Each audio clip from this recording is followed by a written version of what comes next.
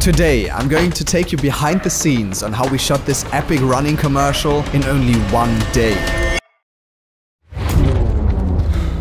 Why run? Why do this to yourself? Why push yourself until your muscles give up and you can't breathe? I used to ask the same questions back then. I hated running. But the more I did it, the more I understood the reasons behind it. When you're running, it's you against you. No players, no competitors, no enemies. It's you against your own body and your mind. Foot after foot, breath after breath. You push yourself to go further, go faster. You can feel your body sweating and your heart pumping. Suddenly everything around you starts to slow down and you enter a state of calmness. You feel the wind blowing along your face and you watch your legs move on autopilot. You're still pacing like an animal, but you can't feel it. It's just you in your tunnel. No distractions, no stress. It can almost feel like meditation until you flip back into reality. Mile after mile you push yourself to not give up. Your muscles get weak, your feet start hurting, and you're covered in pain. Your body is telling you to stop, but you still keep going. Running is the essence of ambition. Always fighting, always pushing, always improving. It's about embracing the discomfort and breaking your mental barriers.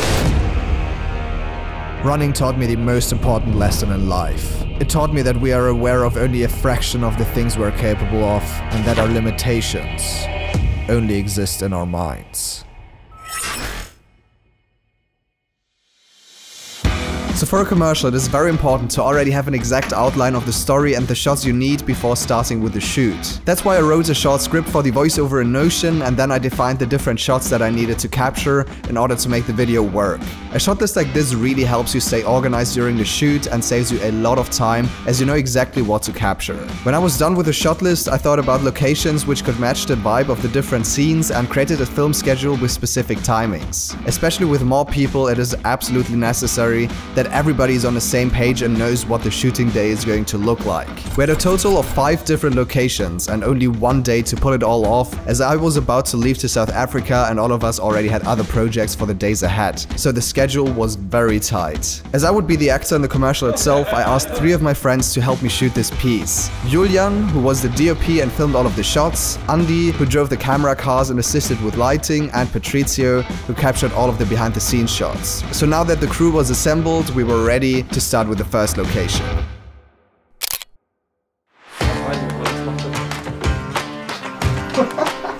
So as you see, we're just completely redesigning my apartment here. For the first scene, the first one is going to be where there's just like a couple of different shots where I'm standing in front of the mirror because we really want to portray a kind of like inner battle when it comes to running, like you versus you, me in the mirror versus me in front of the mirror. We're just trying to figure out a nice lighting setup. Kind of difficult in a small apartment like this, but I think it's coming together. It's basically a pretty old red.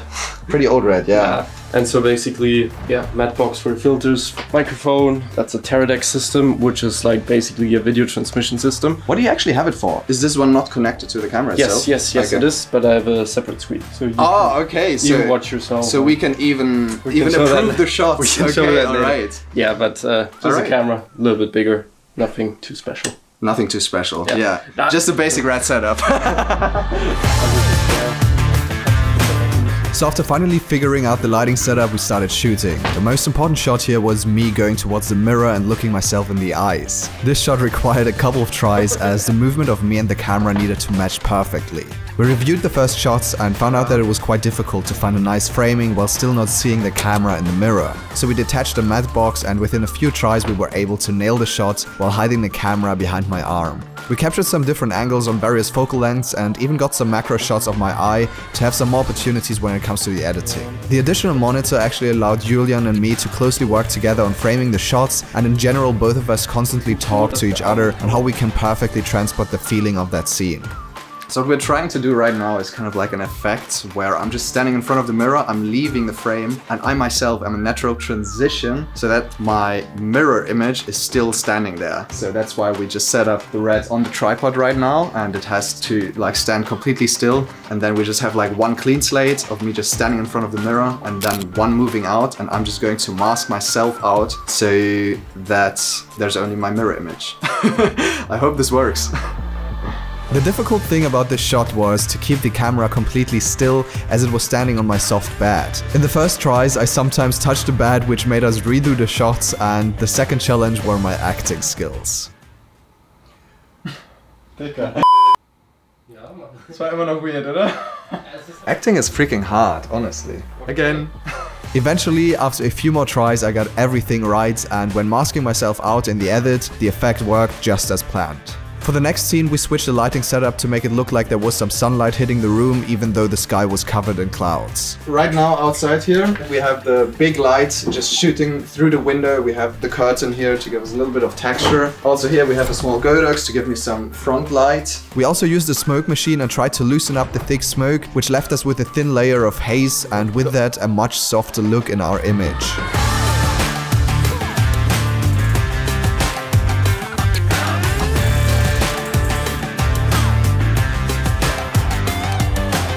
The red dancing around him. But that's actually especially what you need for those kind of like fast-paced, high-intensity sports shoots. You need somebody who moves around with the camera, but still in a controlled way. Julian actually does it in a very, very good way.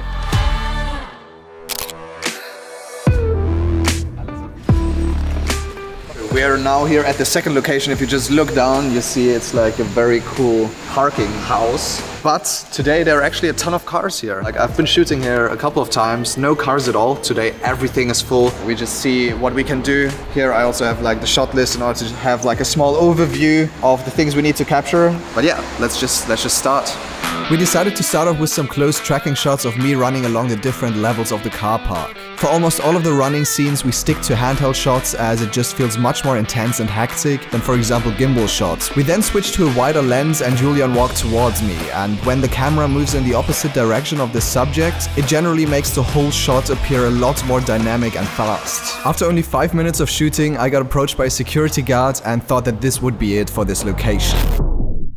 He turned out to be much nicer than expected and actually helped us block the main part of the car park in order for us to keep filming. We faced the camera to the top and went for some wide portrait shots of me walking through the car park, which turned out super epic. For the beginning shot of the commercial, I wanted to throw the viewer into the action as quickly as possible. So we captured another shot of me running towards the camera and stopping in exhaustion. As there was only light coming through the hole from above, we used a reflector in order to have some extra light on my face.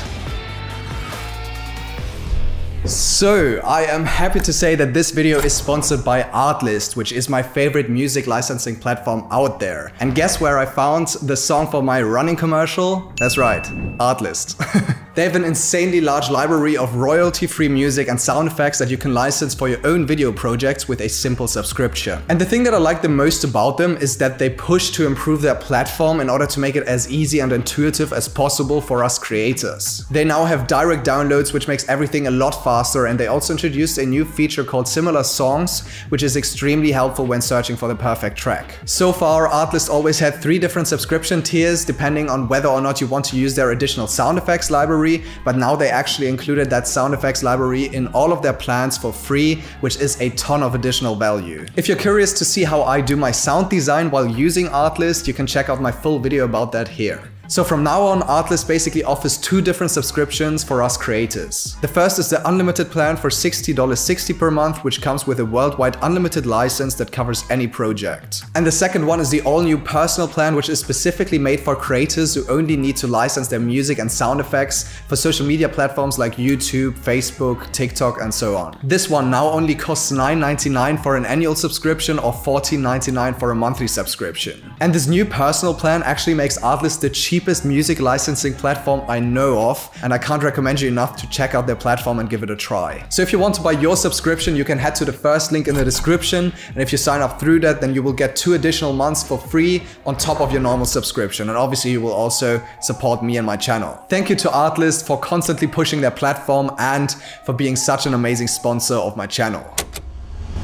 I'm actually not often shooting with a RED because I like the small setups, but big setups like these also have a lot of advantages. Like for example, the weight of it. With that, you can get really nice handheld shots, which is kind of difficult with the A7S III. So we can just look at the setup we have here. The special thing about it is, like you said before, it's heavier and its balance is really nice in your hand. So you can like do some handheld shots and you get like this organic handheld look. Yeah. That is very balanced. You see, like I'm just holding it on my hand and it is not like front heavy or back heavy, but you can just like walk around like this and you have a very soft and handheld look. And with my A7S III, as it is so light, you get all of these small like micro jitters and shakes, which you can compensate with if you use like warp stabilizer and post. But with a setup like this, you can just do a ton more movements and you can walk a lot faster and you still have like this nice looking handheld look. At this point, we improvised a bit and looked for some interesting perspectives. In general, it is really helpful to have an exact shot list, but you should always leave room for improvised shots which you didn't think of before. Another important thing when shooting sports is to really show the intense emotions that the character feels. That's why I always sprayed water in my face to show the sweat and did small sprints to get my heart pumping.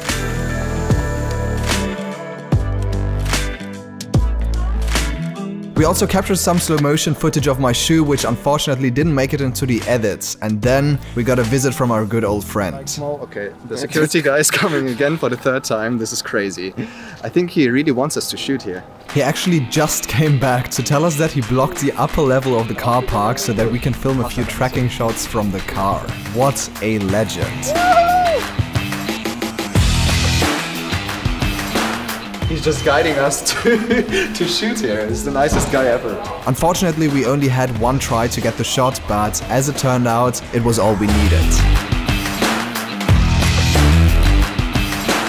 As we were allowed to shoot on the parking deck, we went for some more car tracking shots. Again, the camera car drove in a different direction to the subject in order to create that hectic feeling.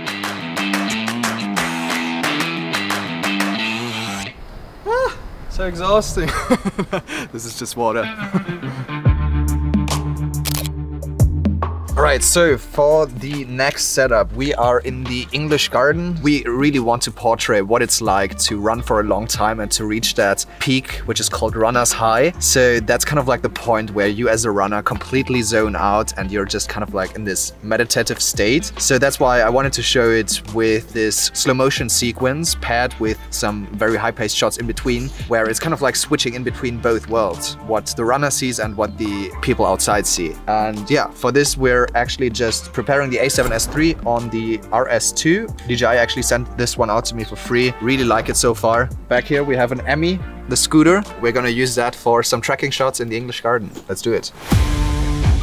These electro scooters actually became my go-to solution for filming in the parks because they're about the only type of vehicle with which you don't get busted. You kind of have this like back storage on the scooter itself, so you can kind of like lean over it. First up, we're gonna shoot with the gimbal itself. Also, the sun just came out, so that is quite nice. I was expecting complete cloudy sky today, so we're not gonna waste any time and we're gonna get some nice slow-mo shots. Let's do it.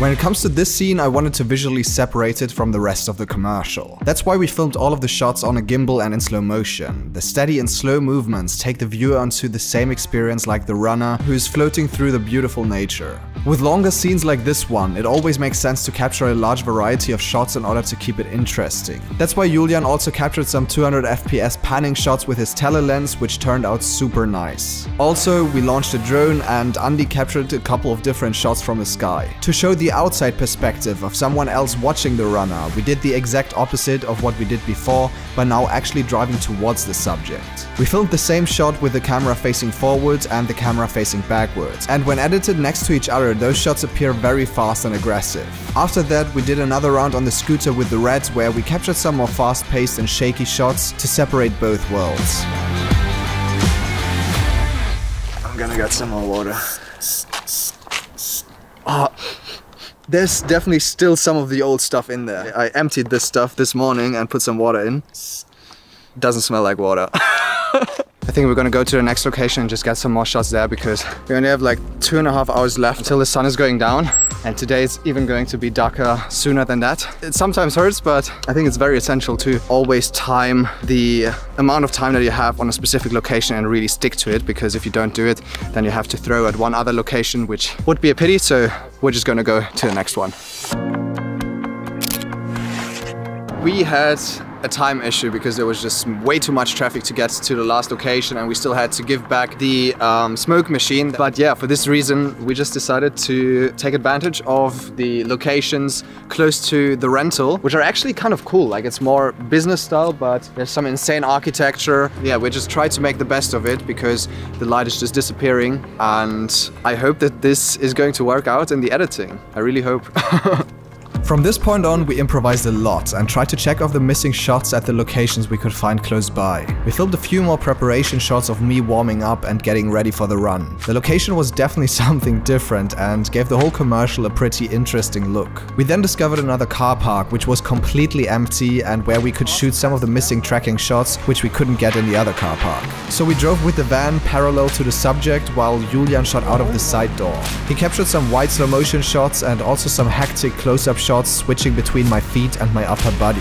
For the outside tracking shots, we filmed the majority on the 85mm lens, which helped pull the viewer closer into the pain which the runner was going through. Acting became actually a lot easier here because I was actually exhausted from running up and down the road for more than 5 times. The cool thing about these side tracking shots is that the passing objects like cars, trees or pillars offer a lot of opportunities for natural transitions, so you can easily cut those clips next to each other and they will appear very fluently in the edit.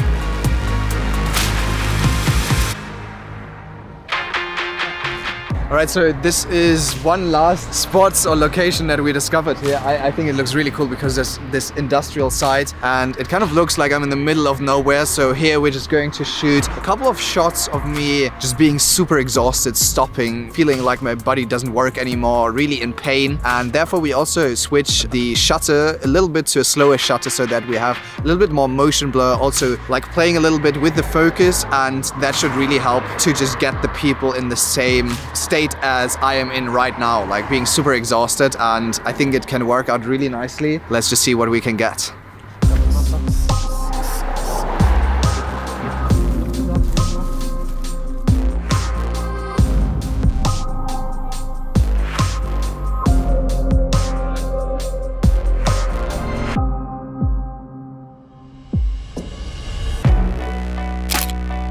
At our last location, we captured some more tracking shots out of the car, which I could then match with my tracking shots from the previous locations. This difference between day and night really helps compress time in the edit and shows the viewer how hard the character is working towards his goal. We filmed all of these shots with a 1/4 black Pro Mist filter, which made the lights in the background appear a bit softer. And just like that, we shot a whole running commercial in only 1 day. I'm actually super happy with how this commercial turned out and what a large variety of locations and emotions we were able to capture within only 1 day. Throughout the whole shoot, I learned a ton of new things and I hope that you enjoyed following along as well. So let me know in the comments if you like this style of video and if you want to see more of these in the future. Also, I wanted to let you know that I'm going to run a limited 25% discount on my signature LUTs and presets from Black Friday until Cyber Monday, which is the biggest discount I ever made. I edit all of my photos with my signature presets and I color grade all of my videos with my signature LUTs. Also, this commercial was graded with my LUTs. The feedback of you guys has been absolutely insane, so if you don't have them yet and if you want to replicate the look of my photos and videos, now is the time to grab them. That's basically it for this one. I wish all of you guys a great day and I'm going to see you in the next one. Peace.